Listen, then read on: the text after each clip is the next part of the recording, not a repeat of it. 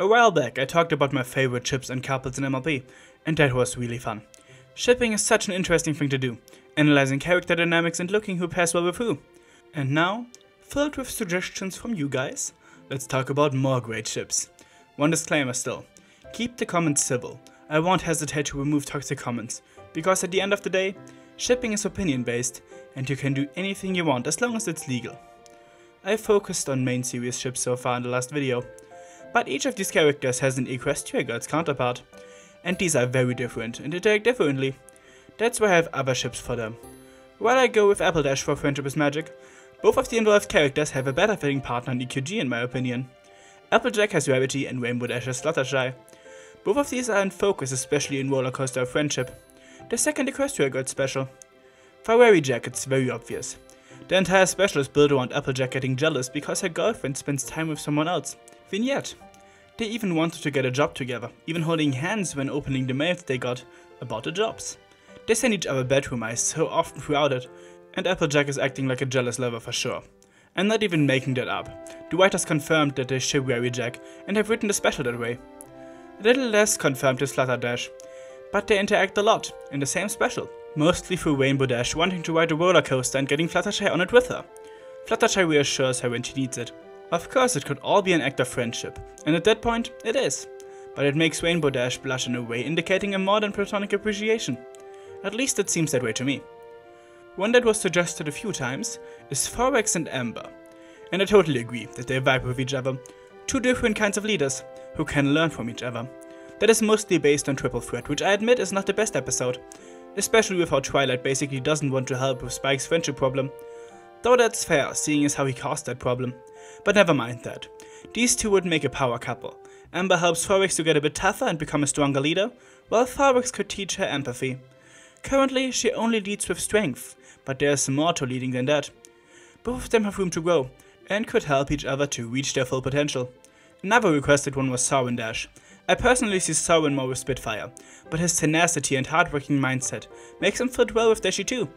There was an entire comic in the Friends Forever series just exploring their character dynamic and motivation, and I gotta say, as partners they could push each other over and over and reach previously unknown speeds and heights.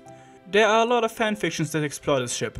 I'm not much of a fanfiction person, but even I have listened to Bread of Discord, where they explored that ship, and not gonna lie, their dynamic is fun, and they would definitely raise some talented kids, even if I'd fear that they'd push them too much, especially Dashi. I need some Gen 5 representation here too. So let's talk about the unfolding drama in G5. Some people like Pip and Hitch, some people like Zip and Hitch. As the only male main character, Hitch gets shipped with basically everyone. Even Sunny is the childhood friend, and Izzy. And I admit, each one of these has some evidence. Even Hitch and Misty has evidence, and it's gonna get more in chapter 5. But for her I see something different. I was a big Zitch fan, but I saw something nice that could solve the giant Hitch pile without the harem solution. Zip and Misty. They had a great dynamic in the beach episode. Then Pip could have Hitch, while Izzy and Sunny get together. Solved it. Now bombard me with your judging in the comments. I still think Zitch is the best fitting couple though. They have an amazing dynamic as detective and sheriff. A friend asked me to mention Hisan and Somnambula, a ship from olden times, before she was cast into limbo. The prince of the ancient Egyptian part of Equestria and his country's hero. We only see a bit of them together, but you gotta admit, you would fall for that beautiful Egyptian mare too, if she saved your home and your life, like she did with Hisan. But alas, time pulled them apart and they will never see each other again. We ship the main 6 a lot, but what about the young 6? Those 6 young ones have literally a perfect partner in their midst. Gallus and Silverstream are perfect together, especially in the episode What Lies Beneath. Silverstream is in deep fear of the Storm King, and Gallus is there to comfort her, like a good friend would. But the way she appreciates it makes me think that they could be more. Silverstream is a very affectionate character, and I feel like she acts like it with everyone. But we have seen it with Gallus especially. Those two are perfect for each other and you can't convince me otherwise. Then there are Yona and Sandbar, who are even canonically implied to be together. I mean, we know they had a thing for each other and she's Oyak, and I wouldn't be surprised if they stayed together.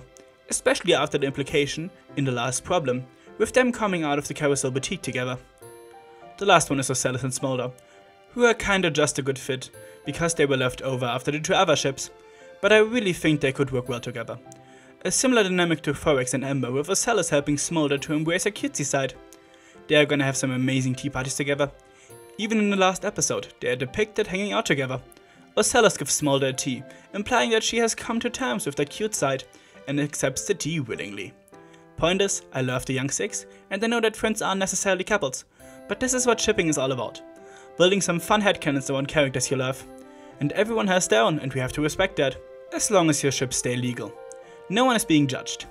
Yes, I may joke about some ships being bad or not making sense, but I still see your opinion as valid, even if I prefer ships with some evidence behind it.